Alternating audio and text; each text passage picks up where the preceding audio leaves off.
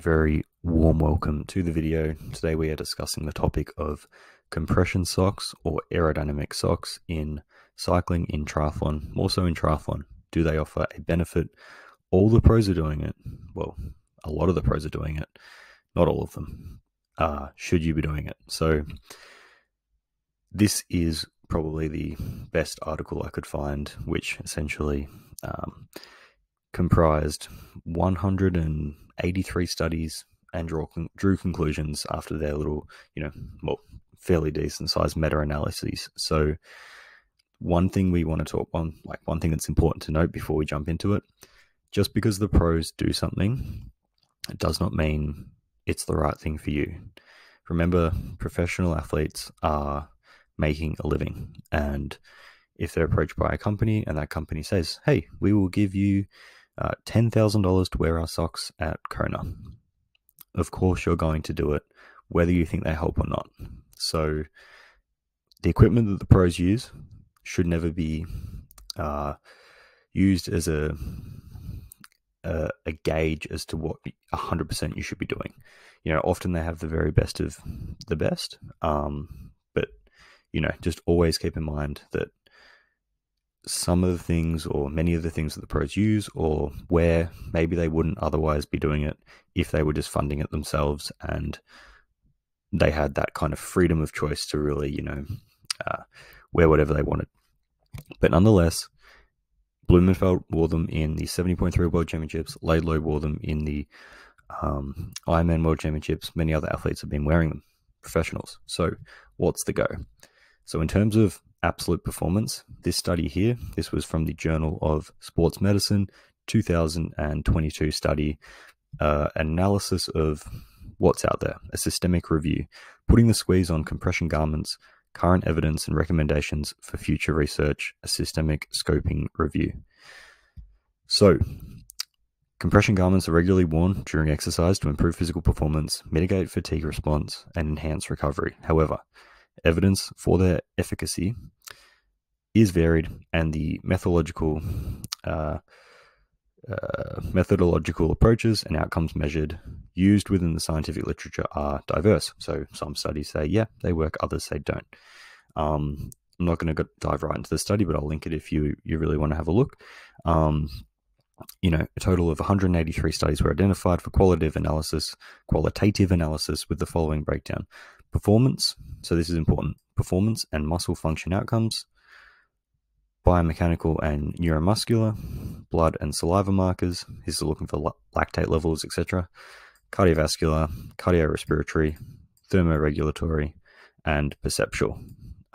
And the placebo, or the, your perceived response to wearing something, if you think it's going to help, it's probably going to help.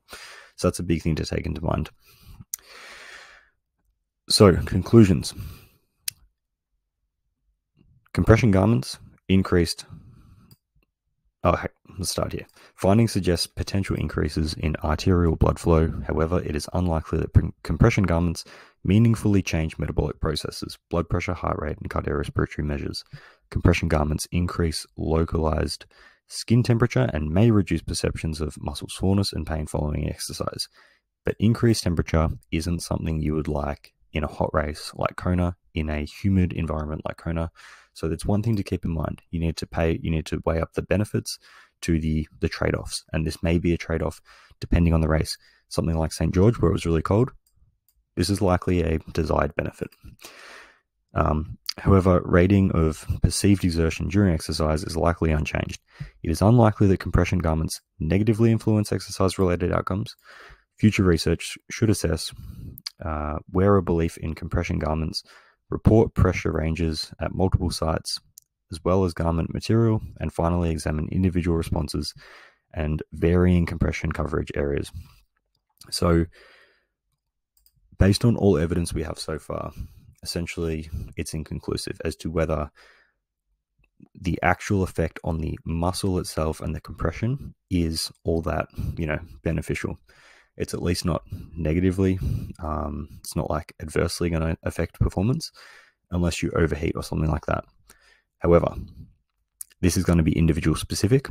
It's going to depend on your biomechanics. It's going to depend on your calf size, So it's going to maybe benefit someone with bigger, less lean calves more than someone with super skinny calves that otherwise don't, when they're running, have all that vibration going through them.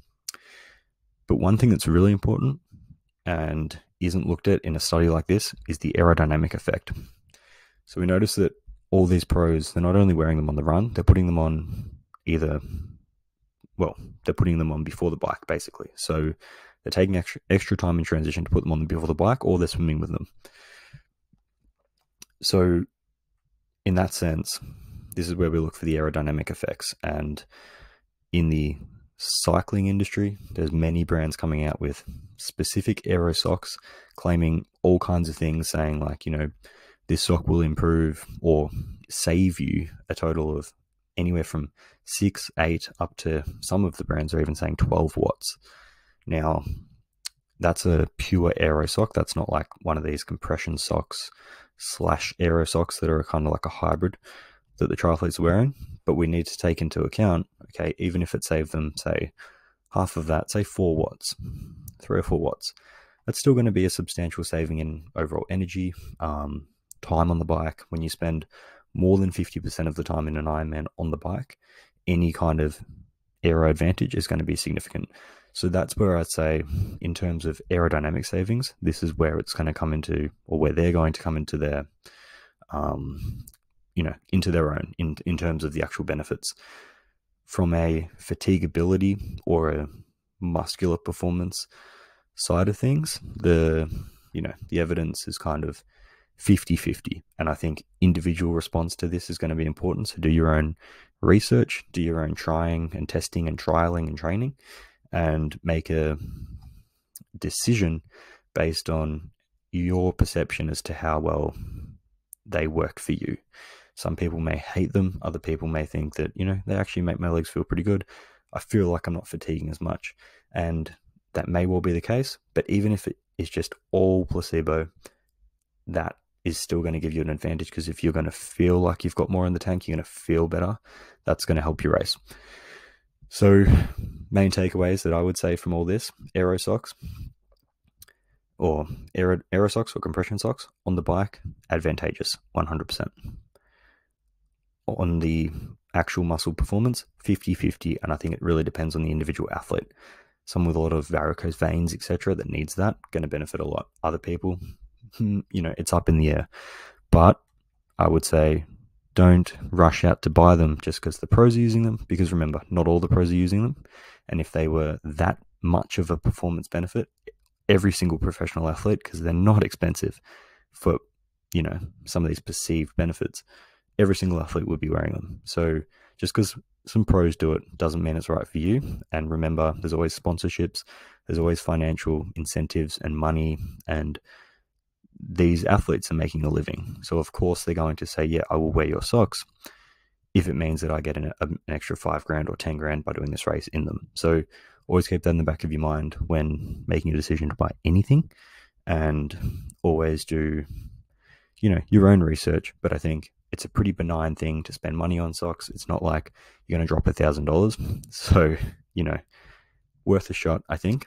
But make the decision to wear them based on how they feel for you, not just because, the professionals are doing it or whatever, if that makes sense. So take care, guys. And I will see you in the next video.